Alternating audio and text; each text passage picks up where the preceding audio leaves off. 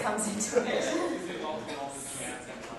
So, I went for a few interviews and I got the ones that I had interviewed for, and because I hadn't heard, you know how everyone has a preference for which hospital they'd like to work in. I didn't want to say no because I definitely wanted to work in hospital, just in case I didn't get the one that I wanted.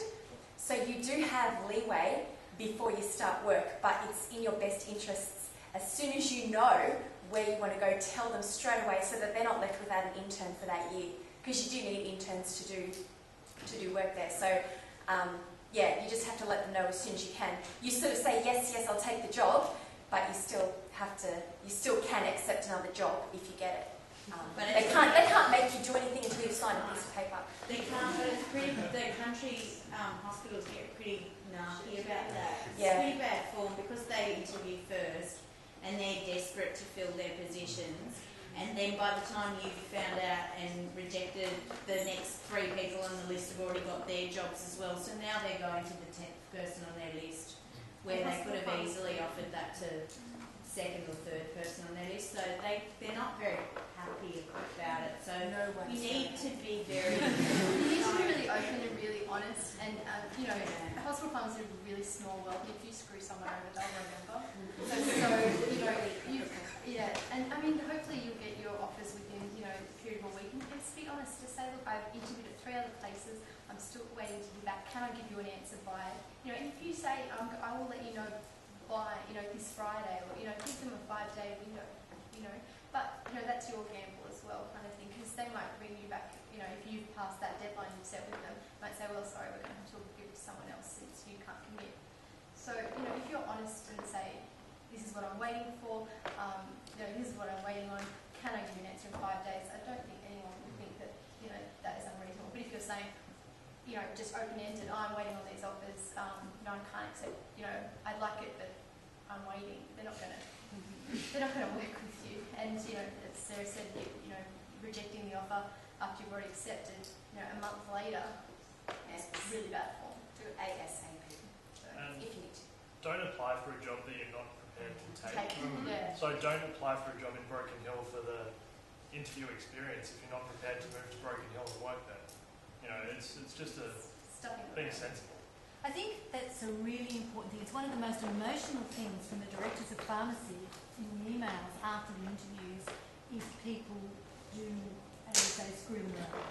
If people are honest, I think everyone accepts that and respects people for that.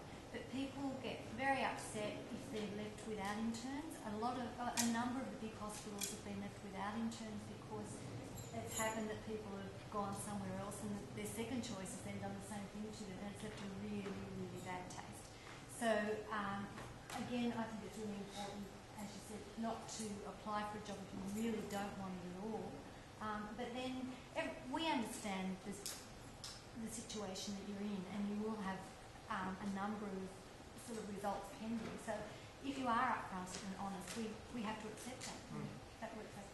The other issue too is hospitals are big public service, you know, institutions, and sometimes we're hamstrung because on that panel, before we can get that position accepted, everyone has to push buttons and, you know, sign forms, and sometimes we're running around before we can offer you the job to get all those forms signed. So sometimes if you do ring the convener of the panel, they may not be able to offer you the job, but you may say, look, you know, is it worth me waiting another 3 or 4 days? And they may say, yes, I'm pretty relaxed if you did that. They would not be able to say, look, you know, you've got the job, because they're waiting for the other panel members to sign off. And then we have to wait for the HR department to say, yes, you can go ahead. So unfortunately, in the good old days, we just used to say, yes, you've got the job. But these days, there are some things. But if you're honest with us, we can be yeah, and I think what honest Peter with you. says is really true, that, you know, if you're waiting for a few things, you should ask people about how long they think it will take for them to make a decision. And if they say a week and you haven't heard after a week, well then I think it's reasonable for you to ring and call to find out whether they're still making a decision or whether you are not being included and they just haven't told you, or whatever the situation is. If they've told you that they should make a decision in a week, then it's reasonable for you to find out after a week where they're up to. Are there any questions from our video conference sites that I'd like to ask? Yeah, I think if there's any questions. I just add as well, like, I know I got some kind of dodgy advice from family. Like, I got offered the intern job at the Children's Hospital and was told, you know, get a contract, and, you know, I was waiting for my contract, and I got offered another interview, actually prior to getting the job, and I was going to go to that interview. And my dad's like, yeah, go to the interview, you know, you haven't got your contract yet, there's no guarantees in life, you know. He's the CEO and employs people all the time, so he's like, no, you know, it's not guaranteed. And then I was with Andrew McLaughlin here on placement, he's like, you're going to an interview, you've already accepted a job, that's, you know, that's not done. And I was like, oh, but I haven't got the contract yet, how do I know? He goes, if you've received a firm verbal offer of employment, you have a job, don't go to that, you know, interview. You're wasting their time and you're wasting your time. And that was the best advice I ever got, and I cancelled the interview and didn't go, and, you know, my contract came a couple of, you know, weeks later, but that's New South Wales health. It takes a little time. So, you know, just get advice from pharmacists, not from people. Long waiting list for everything. New South Wales health. Any questions Orange? from Orange? Are you there? Can you wait? Hello, yes. Just one question. Is it possible to split placements, like doing 6 months in hospital and 6 months in the community? I believe there's only a couple of those sort of positions around the state in some of the country areas, but there's been a lot of talk that would be a better model in some areas. But I only know of a couple of formalised internships like that. I think one's down in Gold and Wagga. Yeah, I thought they were in Spain in May, but Calvary used to in Golden Canberra. was the one that I knew of. ACT. Oh, yeah, no, thank you. So there may be 4 or 5, but certainly not a common practice.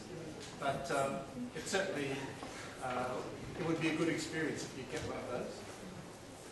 Probably another piece of advice just on the community front. If you do get a job in hospital, probably not a bad idea to keep a community job if you have it. It's really useful.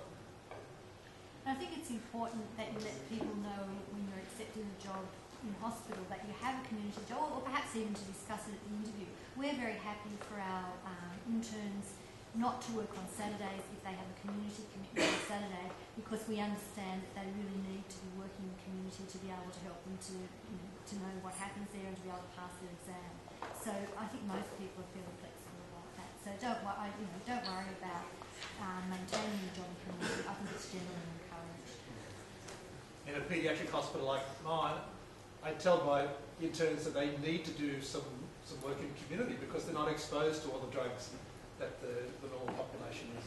And I tell them at the interview, it could be harder to get your registration because you're not going to see the same number of drugs in this hospital that you will in either community or an adult hospital. Any last questions? Yeah.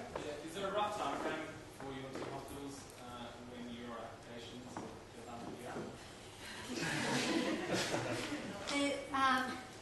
I think New South Wales Health are going to put all the ads for all the public hospitals on the web, you know, a general ad on the New South Wales Health website with the aim of having a common closing date.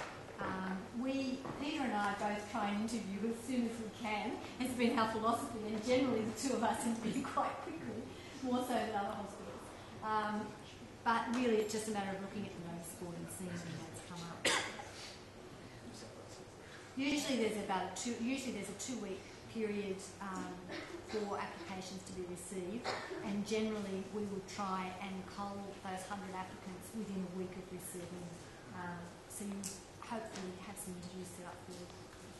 We don't have a date yet, but we will let Beck know when we have a date, and the same with the other pharmacy schools. We try to pass on when to look for the online jobs. Unfortunately, we're well out of time. We're meant to be out of here before now. But thanks for coming, and you can all just join with me in thanking all our presenters today.